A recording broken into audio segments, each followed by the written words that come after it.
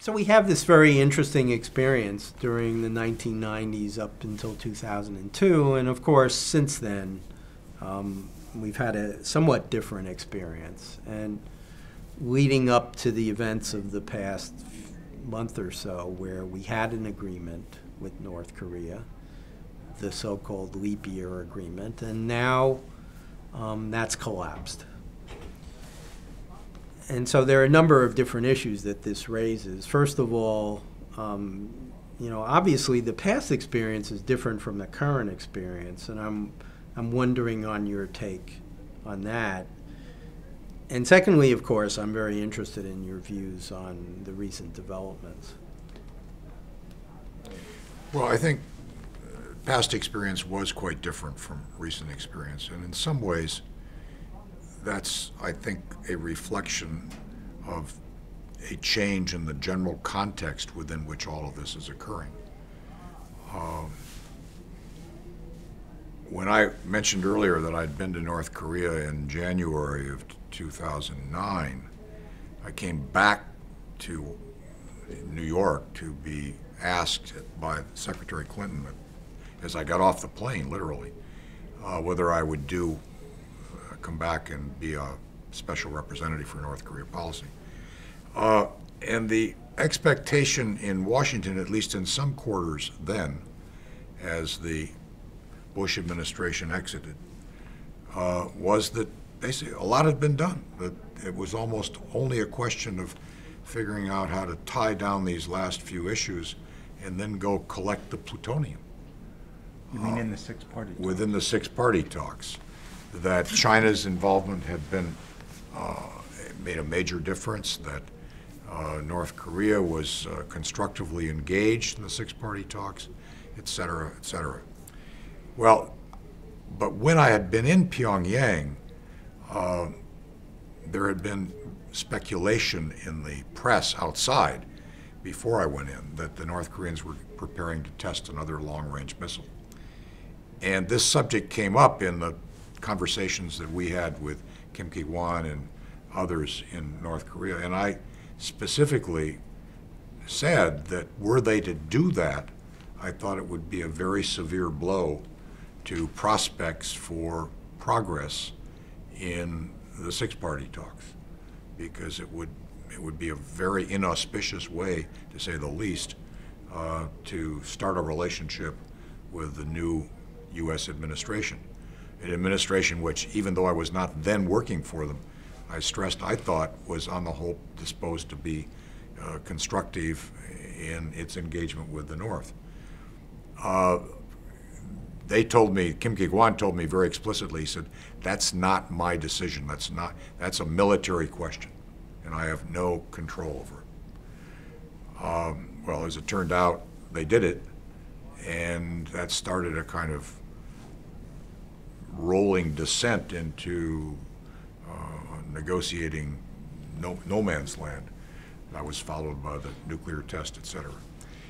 I think there were various times over the last couple of years when we seemed to be sort of on the verge of, again, launching a potentially constructive negotiating process.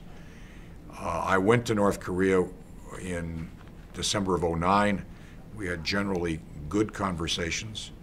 We identified a couple of major issues that required resolution before we could re-engage and go back to the six-party process. Those had to do with sanctions and some other things. But by early March of 2010, we were preparing to invite the North Koreans to come to New York and to continue the conversations that we'd had in Pyongyang. And I remember vividly, we were literally on the verge in the next day or two of sending a message through the New York Channel suggesting that they go in and pick up their visas in Beijing. And we got word that the Chonan had been sunk. Well, that, of course, threw everything into a cocktat for the next several months. And nonetheless, by the end of 2010, we were once again at the point of sort of leaning forward and trying to figure out how we could get back to the table.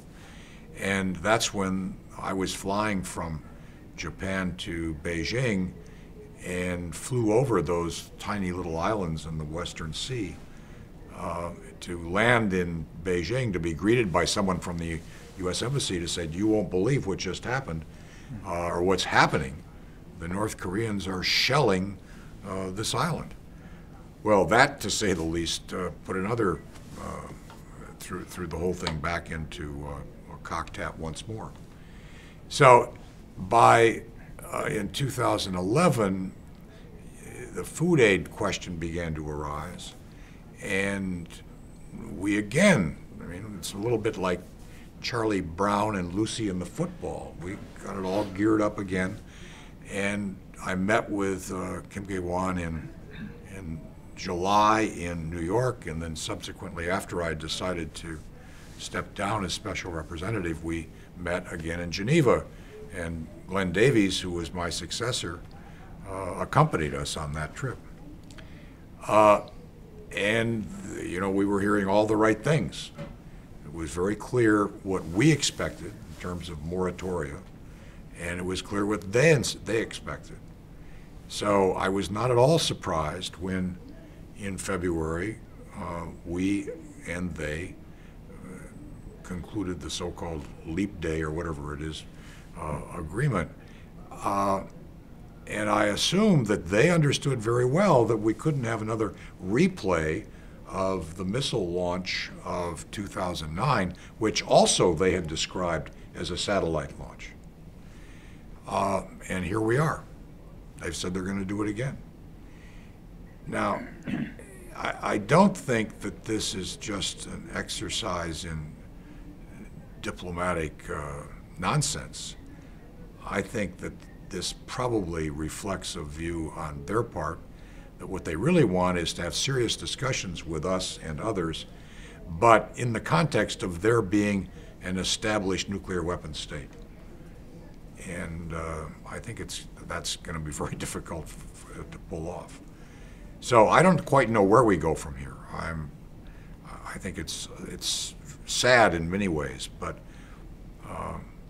I think there was a genuine willingness on the part of the Obama administration and the other parties in the six-party process to re-engage. Now, there have been big changes in the last decade. China's role in all of this is enormous. And when we were at KEDO, I would go back and forth to Northeast Asia all the time.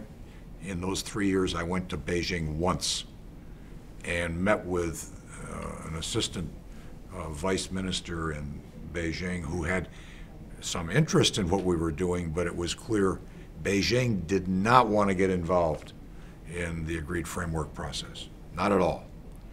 And we would go for months without ever really thinking about what China wanted. That's not any longer true. That has had a secondary effect, which is as Japan's problems have been exacerbated and deepened, and China's rise has continued, our relationship with South Korea has become, from a strategic point of view, even more important than it was in the late 1990s.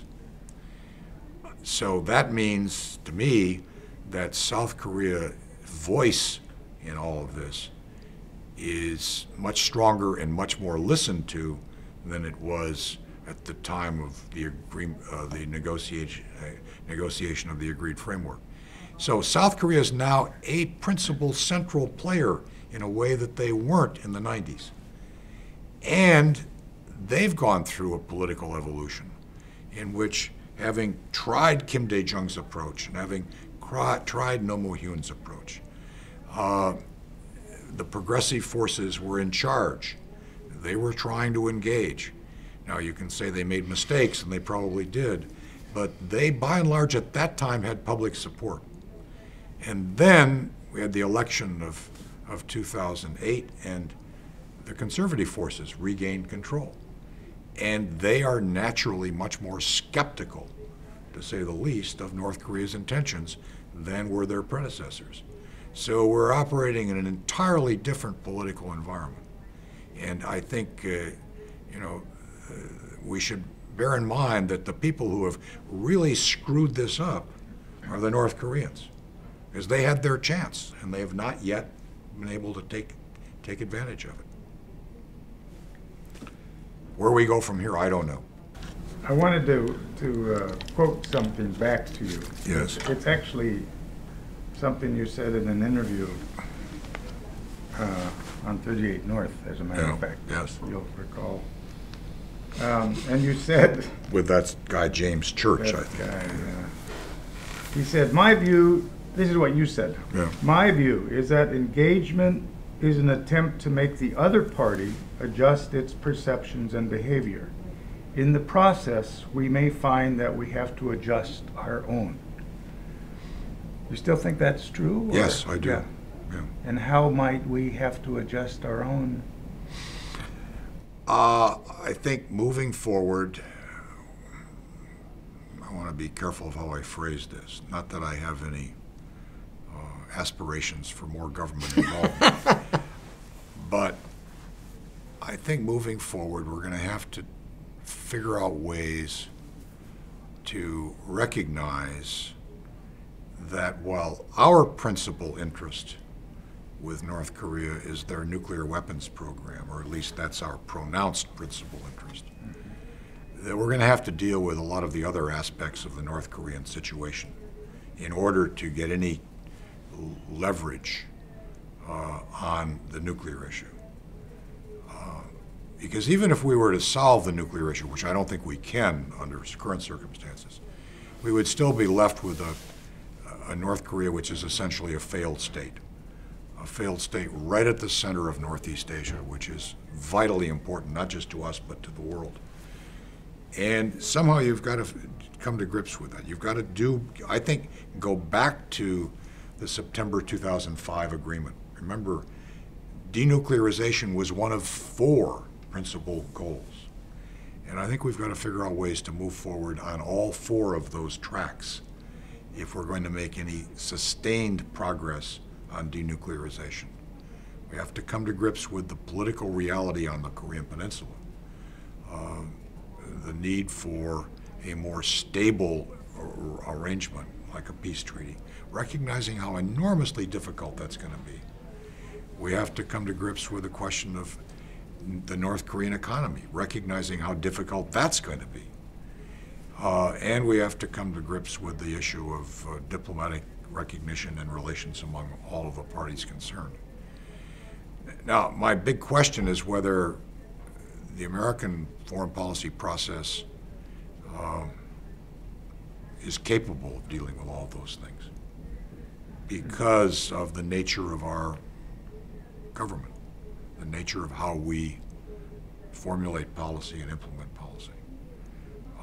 When we've made progress with North Korea, I would say in the years following the agreed framework, in the years from 2004 to 2007, it has happened despite amazing opposition within the American establishment to whatever the administration was trying to do. I don't think that we're going to be able to have that degree of, that lack of consensus if we're going to make progress on these things going forward, which kind of leaves me in a position of throwing up my hands.